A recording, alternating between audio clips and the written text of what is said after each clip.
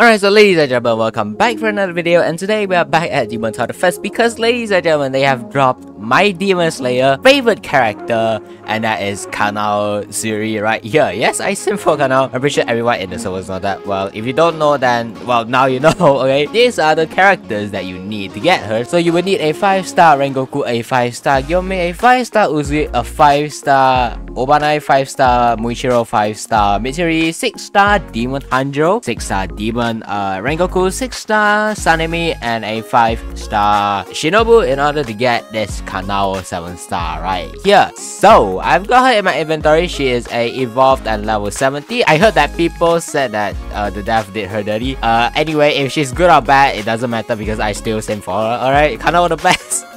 Anyways, let's jump right into a story mode and let's check her out. Shout out to Krabby Frog for borrowing me his KANAO 7-star right here, and let's place her down right here and let's check out her model. Nice idle animation. Not gonna lie, you got that flower effects from her sword. Her swinging animation is not bad. I actually quite like it. Okay, I'm not being biased, but it's actually not that bad. It's a pretty unique animation. Okay, haven't used that word in a while, so you know. And her skill is I don't know how I feel about her skill. I'm not gonna lie to you. And then her model is, you know, got that pink aura-ish, and then got that flower effect, and that's about it for her animation, her avatar, I guess, a model whatsoever. So let's check out her basic attack damage. So place down is 18k and 88, range 8, cooldown 1.8. Damn, so many 8s for like the place down. Okay, and then her skill is Falling Flowers AoE. Damage starts from 9520, range 12, cooldown 16. Damn, that's kind of high, I'm not gonna lie. And then the effect is kind of mid. I'm not gonna lie, man. Come on, dude, they could have done better. I expected it to be a lot more better, but you know, anyways, we'll get her upgraded to the second upgrade, which will cost us 5k. So her damage will go to 31,134, range 10, cooldown 1.6 for a base attack, and then her skill goes to 13,328, range 12 again for some reason, and then cooldown 14 for her skill. 1, 2, 3, 4. Yeah, her skill hits 4 times. So okay, fair enough. Alright, so we'll upgrade her again with 8k. That brings her to 35,704, range 12, cooldown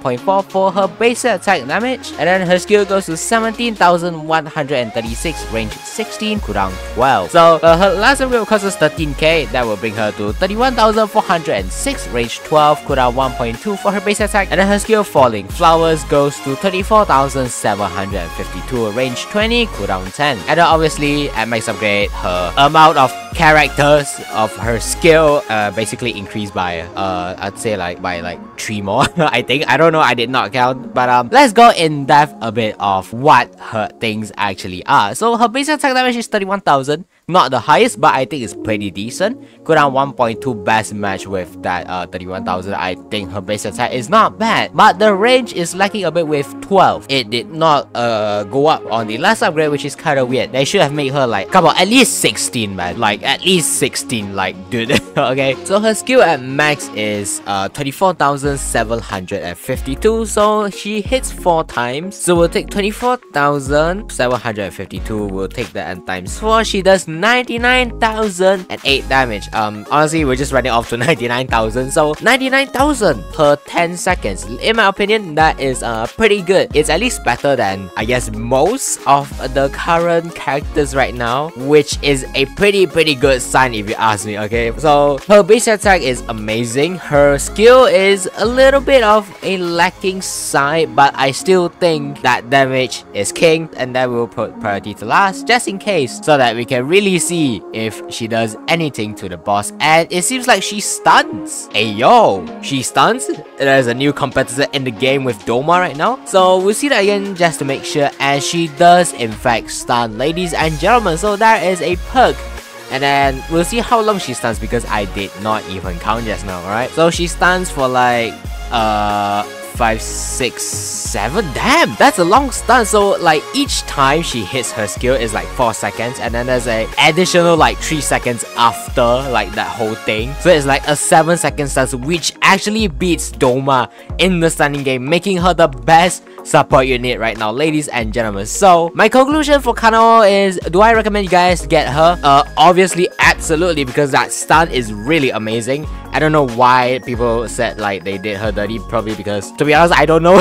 Okay, so do I recommend you guys get KANAO? Yes, hell yeah, get her. Okay, it's better than Doma right now. Doma does freeze, this girl does stuns, and her stun is longer than that freeze. So obviously, we all know that this girl is the way to go if you want damage and stun together. Alright, so this will conclude today's video. Be sure to like and subscribe, turn on that post notifications. See you guys in the next video. Goodbye.